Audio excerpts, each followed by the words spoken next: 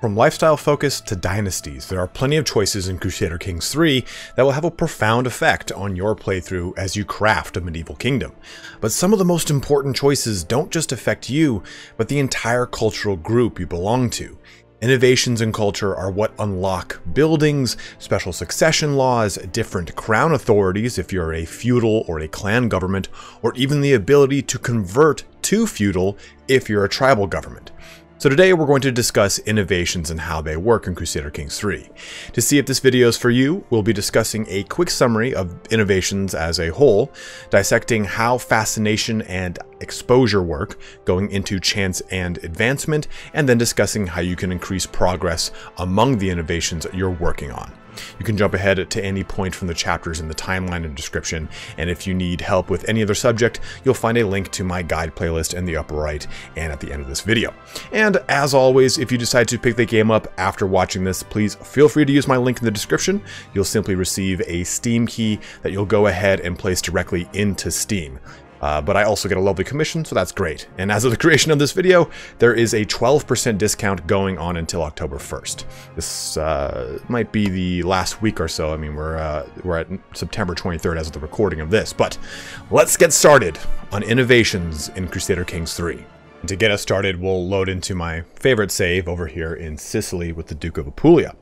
And to discuss innovations, go ahead and bring up this little menu down here in the lower left, and we'll see our innovations menu. So we have multiple innovation periods, starting with tribal and then going all the way up here to late medieval. And in order to progress from one innovation period to the next, or era, it requires 50% of the previous era. Take a look here. Have not discovered at least 50% of the innovations of the early medieval era, missing 2. And we can also see from this menu that we are the Sicilian culture on the top up here, and part of the Latin group. And we are, at the bottom, the culture head. Now, the culture head is dictated by who has the most counties of that culture in their realm. So, the ruler of this culture has the most Sicilian counties in their realm, 15 counties. If I were to say switch over here to the Duke of Lombardy over there,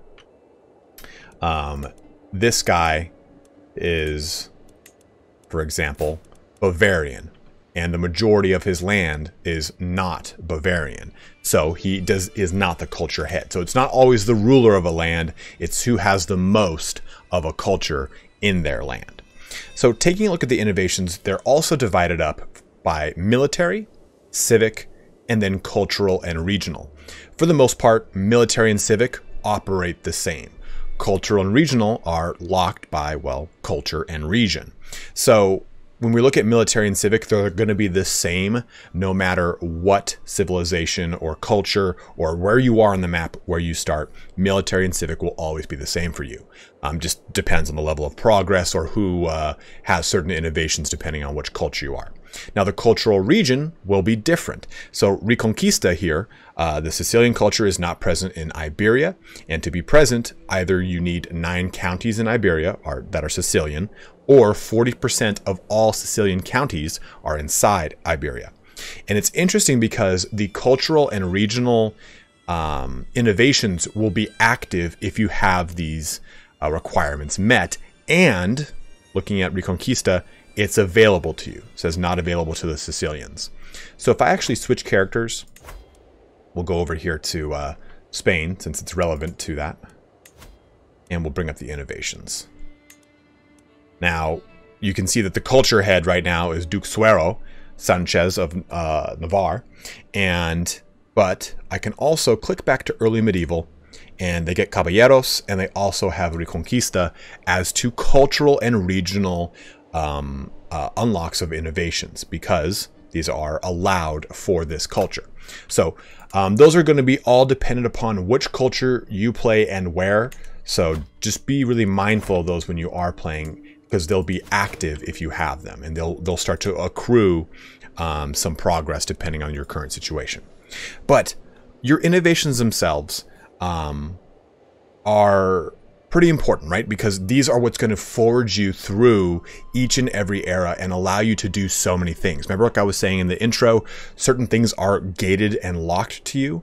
Well, take a look at hereditary rule. This allows me to enact the partition succession law, or royal prerogative. Allows me to enact the high crown and absolute crown authorities for both clan and feudal governments. Or maybe I want mangonels. Well, you can only do that unless you have the innovations. Or burrs, which will allow you to do the March feudal contract. These things are pretty important here because outside of what looks like just simply men-at-arms or the ability to do certain succession laws, it also affects your economy. If I look at communal government here, counties now reach the maximum existing development penalty at 35 development. Every era has an existing development penalty that will increase with this innovation. Take, for example, we'll jump to High Medieval. I think it's guilds. No, it's urbanization. There it is. Counties now reach the maximum existing development penalty at 55 development. And the way that this works is that it's going to increase the amount, the increased development in county steward task suffers from diminishing returns. The more development a county already has, the more development growth is penalized. So you'll start to really not suffer as much diminishing returns, and it shows you exactly which innovations help out with this. So, and we're going to come back to why development is so important when we talk about chance and advancement, but keep in mind right now, development is key to not just simply levies and taxes like we talked about in our Making Money guide. But now that we've gotten a nice good overview of how innovations work, let's jump into fascination and exposure, because those are also really important ways to increase your innovations. Two of the largest driving factors in increasing your innovation's progress rate is fascination and exposure. Now, if you are not your culture head, you will not have the ability to change your fascination. You can see these two borders around these two innovations. Well, this is the border for a cultural fascination, and this is the border for current exposure. And I can select around and click all over the place as long as we haven't, innovated or researched it all the way through. And this is important here, and we're going to go through why in a little bit as to how you can stack these things. But your cultural fascination is dictated by your culture head. Hopefully that's you. If it's not, you can convert to a local culture and hopefully get the culture head, or you just have to somehow create enough counties in your realm to outmatch the person who is the current culture head. Now, exposure, on the other hand, is very interesting. The way it really works is that you can be exposed via one of two ways for culture exposure. Right now, you can see that we share a realm with the Swabians. The other way to get cultural exposure is actually having anyone within your religion have this actual innovation. So, for example, household soldiers, let's just assume that the Swabians didn't have this, but you know what? You know who does is, let's just take a look. The Castilians, let's just say that they do. Well, now, because they are within the Catholic faith, they will give me exposure to household soldiers. You'll notice that this is not every single innovation here. The game seems to choose this at random as far as exposure goes.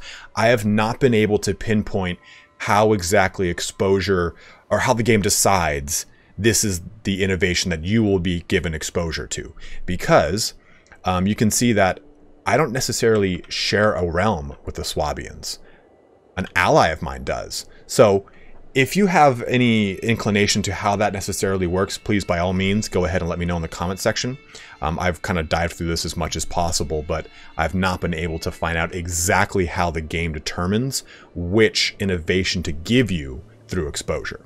But exposure is important because it gives you a static 40% bonus to your chance. And chance and advancement we're going to talk about in just a little bit here, but the chance of increasing is extremely important. And if I look at our fascination, fascination also gets a bonus to chance, or gives a bonus to chance. So let's take a look here at fascination down right now at 25%. The base for fascination bonus is 20%, and then the furthering of that equation is 20% plus 2% per your culture head's learning. Take, for example, ours is 2, times it by 2 is 4, plus it to that base, which is 20. It should be 24, but I think that there is a decimal in there somewhere that I haven't been able to figure out, because we can manipulate this in some other ways, and it's usually plus or minus 1 or 2%. So for all intents and purposes though, it's 20% plus the 4% from my learning skill. Now if I take the Fascination and switch it to Household Soldiers, take a look at our chance right now. It's at 45%. Boom, it is going to go all the way up to 70 because our base chance is 5. We're now getting the 40% from exposure and now the 25% from Fascination. So this is really important because if you're in the tribal era and you're trying to push to the early medieval, you're going to want to have as much learning as possible. And we're going to go into how you can increase this innovation rate and your learning and things like that at the end of this video. But understanding that exposure and Fascination have such a huge impact on the chance to even increase your innovation is huge. Like I said, this is 40% for just the exposure and then 25% for the Fascination. So if you want to quote unquote really min-max this, you should pretty much always be having a Fascination on your exposure to try and get that down as fast as possible.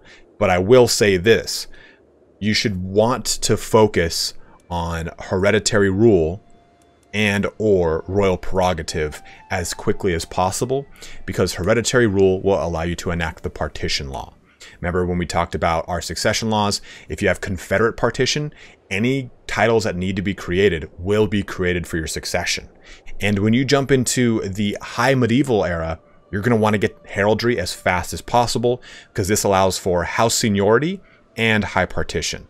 High partition is pretty good here because, again, a lion's share of it is going to go to your heir, whereas house seniority, it's going to go to your oldest member of the house, which isn't the best depending on how that kind of shakes up for you. So getting to high partition is ideal until you can get all the way over here to primogenitor, and then you get primogenitor and it just goes to your oldest child. So those innovations in my mind are always the ones to focus on first, but really go about this in the way that you want to roleplay your kingdom, right? Do you want household soldiers first? Then do it. Do you want to get armored horsemen? Absolutely go for it. Don't feel like you have to go through hereditary rule and royal prerogative as the ones that will just make sure your realm doesn't fracture. You can kind of get around Confederate partition if you're clever about managing your claims and titles. But now that we've talked about our Fascination exposure, let's go into chance and advancement to give you an idea of how innovations actually increase over time. Understanding chance and advancement are crucial in helping to increase your innovations across all of the eras. And when we take a look at this progress bar, we can see that we are 86 out of 100% of the way towards completing the innovation of household soldiers, expected to be discovered in about 3 years. And it says expected because it's not guaranteed to happen every month. There is a 70% chance to gain 0.56 progress each month. Now, this right here is what I'm calling advancement. Base progress, 0.3, average development of Sicilian counties. So, the way that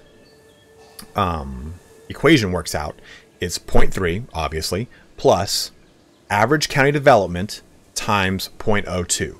So that's 13 in my case. So 13 times 0.02 results in 0.26. Add these two together, it's 0.56. That's a lot more arithmetic than I wanted to go into, but I wanted to at least explain how the equation works. I'm just going to simply look at that value right there. I'm not going to be doing any actual manual adding of my counties.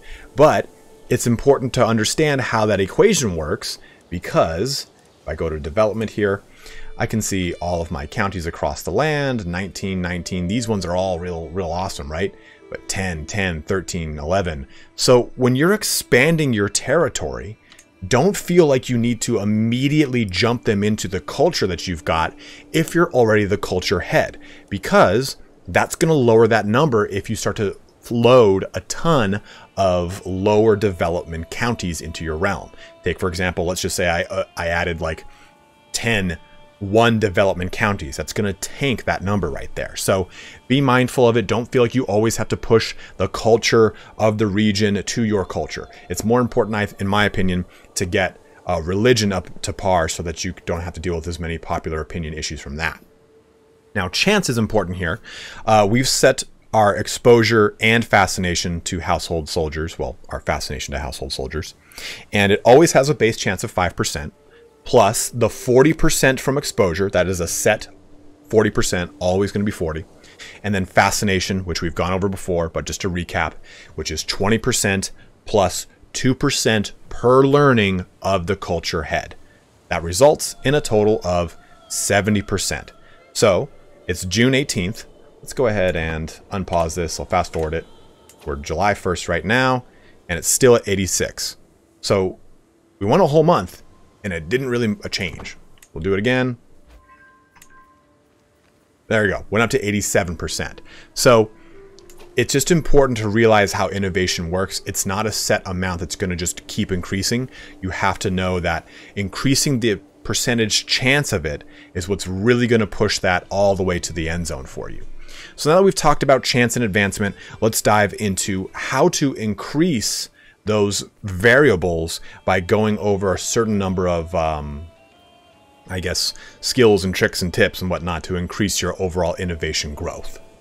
Taking a look at our character, just to start off on how to increase your innovation, we can see he's got a whopping 2 learning. Now, the easiest way to increase your innovation progress, or the chance, is switch your spouse over to patronage. This is going to give you 11 learning. So let's just bring this up one more time because it's fun to do. So right now, we're at 70% chance to gain 0.56 progress per month. Now we're at 93%. That was a 23% boost because we just added 11 learning into the mix. So it's really important to know these things here, because you need to know that, okay, if I'm trying to make that jump into feudal, well, I need a lore that has good learning, or at least a wife with really awesome learning skill to help boost my learning. In addition, you can also use some lifestyle focuses. So let's jump over to lifestyle. Let's jump over to learning. Now, each one of these focuses can actually help you because each one gives you some learning skill. Obviously, scholarship focus is going to give you the most because it also gives you 3 learning. But it also helps your development growth by 15% per month. And if we look at the scholarship tree, which you don't have to choose, you can go into any one of these trees regardless of the focus you choose. So be mindful of that. But looking at the scholar tree, we get 2 really important ones. Scientific, which increases cultural fascination progress by 35%, sorry, which is advancement, what I called advancement. We'll look at that in a second. And planned cultivation, increase development in county efficiency by 20%. Now what that means is, if I go back to my council, this ability is increased development in county. It's going to increase the efficiency by 20%, hopefully helping to cut down the time it's going to take to increase the development. So right now, Duke Jordan is doing the county of Salerno. Remember we were talking about how there's diminishing returns on increasing the development in a county? Well, he's probably better off doing it somewhere else. Okay, well, this is 16 years. That's 16 months.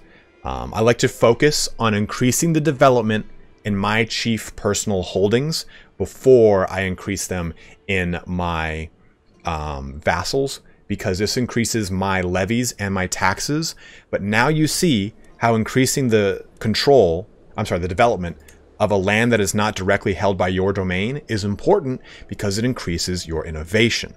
And that 35% we were talking about is this progress, not this. So you don't choose that scale and immediately get 35% on the progress bar, just so that we're clear here. We're increasing this number right here by 35%, which is huge. That can take years off of your innovations, if not months, depending on how much actual chance you've got. So hopefully you guys now understand how innovations work. When I jumped into making this video, I kind of figured it'd be a very quick one. I'm just going to go through some stuff, but really innovations come down to so many variables that are interconnected. There's so much stuff in this game is like that. So again, just to kind of recap, focus on learning as much as you can to increase your chance. Focus on development as much as you can to increase your advancement, and then choose the innovations that make the most sense for your playthrough. Don't feel locked into going hereditary rule and then going into royal prerogative, because some cultures start with those already completely filled.